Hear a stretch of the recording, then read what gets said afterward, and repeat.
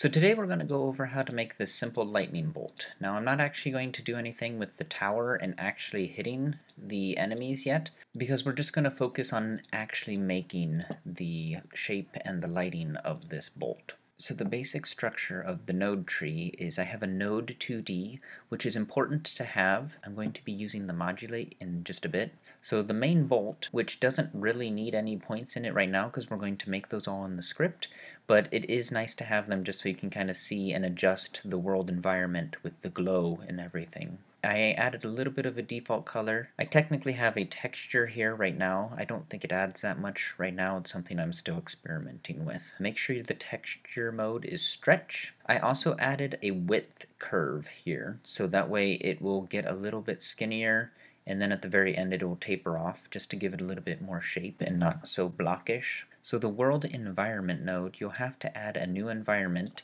and the first thing you're going to want to do is change the type to canvas. That way you can actually use it in 2D. Then we're going to come down to the glow and enable it.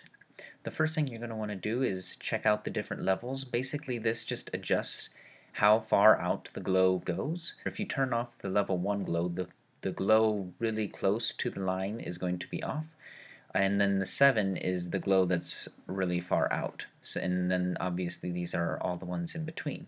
Then what we're going to be changing is the intensity and the strength. And you're just going to have to adjust those until you get it to a certain brightness that you like. And I suggest you don't go too high with these because most players don't want really bright flashing lights in their face all the time. I also changed the blend mode to additive. One of the most important things is we're going to change the HDR threshold to 2. If you leave the threshold at 1, everything is going to be overexposed in your scene because the environment affects all of the sprites in your scene. So you will not only have a super bright lightning bolt, all the paths will be way too bright and everything will just be washed out. Now how you avoid that is, like I said, we're going to change this to 2, and then in the lightning we're going to change the modulate to raw and move these up to 1.4. I find it easier to adjust the color in the main bolt node, and then to adjust the glow I think it's easier to use the modulate and keep this a white and move these all up at the same rate, because otherwise you can affect the color of your lightning bolt quite a bit. So all that the animation player does is it takes the alpha of the main bolt from about 80% up to 100%, that way we get this little flash, and then it quickly tapers off to probably about 20 or 30%, and it kind of lingers there. That way you get the effect of the light lingering after a lightning bolt. I'm going to go through this code really quickly, but if you want to take a closer look, I'll have the code in the whole project on my GitHub. So the first thing we're going to have is just a bunch of variables to adjust what the lightning bolt looks like, how jagged it will be, and how many branches it will have. So every time I click the mouse button, we're going to clear out the children of the main bolt. So we're going to have one main bolt and other children bolts coming off of it, and we don't want those children to linger. So we'll clear those out, and then we're going to create a new lightning bolt. So to create a lightning bolt, we're going to take the bolt. In this case, we're sending the main bolt and the target position, which is the mouse right now. We're going to get the length of the bolt. We're going to clear out all of the points that are in that bolt. We're going to add the starting point and the ending point. So before we look at the code, I'd like to show you a picture of what we're going to do.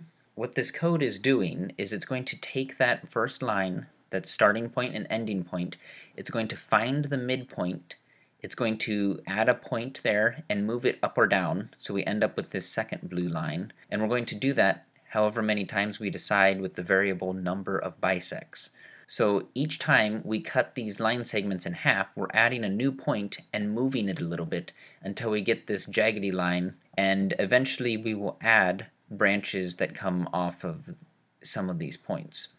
Now the persistence is how far those points will move each time. So the first time that we cut the line and move it, it will move the full value. We're going to reduce the persistence each time. That way they don't move really, really far and there's no amazingly jagged zigzags. It just controls how far each smaller section can move. That way we don't get a point that's way down here and something that doesn't really look like lightning. So this code does exactly what I was just talking about in that diagram. We're going to cut each line segment in half. We're going to add a point there and move it up or down based on the normal or the perpendicular line to that original segment. Now we're going to just pick a random amount of jaggedness each time. We're going to make that new point. And these are all the parameters we had at the top of the script. The random scale that we're going to choose each time we shoot the lightning. The jaggedness is the overall jaggedness of the lightning, so we can stylize it so it has some consistency. Now the length divided by the bolt length factor, that's to help keep a uniform look in the lightning. When we have a really short line and we make all of these bisects, they're going to be very short, so you could end up with a really curly-Q lightning. And then if we have a really long line with the same amount of bisects, it would end up pretty straight by comparison, and they really wouldn't even look like the same type of lightning. We're going to take the length of that lightning and try and keep the same style that it would have if it was a little tiny lightning. And that's what this is doing. Then we have that persistence, and then we have the normal, which is the perpendicular direction. Then we're going to add that point. Now this little helper function here, random positive or negative, all that is doing is either returning a 1 or a -1, and the purpose of it I will show you. If we don't have that little helper function, it curves the lightning up every time, or in the same direction every time, and we want to be able to invert it sometimes, that way it's not so consistent. This is with that little helper function. It's not so consistently an arc. After we create the main bolt, we're going to pick a number of branches, and then we're going to loop through that many number of branches and create that branch. Again, we're going to send it a bolt and a global position, except this time the bolt that we're sending it is going to be where we're starting from. So to create the new branch, we're going to make a new line 2D and copy over all the color, the width, the texture, the mode, the stretch, and the position is actually going to be just a random point in that previous line. If you remember, we're making a whole bunch of points in this line 2D, and we're just going to pick one and have that be the starting point of our new branch. We're going to add that child. So the new target, we don't want to just give it the mouse position because it will overshoot every time. So we have to minus the new branch's starting position. And then this is just to randomize, so that way it's not going to exactly the same point. We don't want every single branch and the main bolt to be going to exactly the same pixel. We're going to just vary it a little bit, that way it looks a little bit more random. And then we will create that lightning. So we're going to use that function that we've already been through to create that lightning bolt. After we create all the branches, we are just going to play that animation player, that way we get that little flash effect.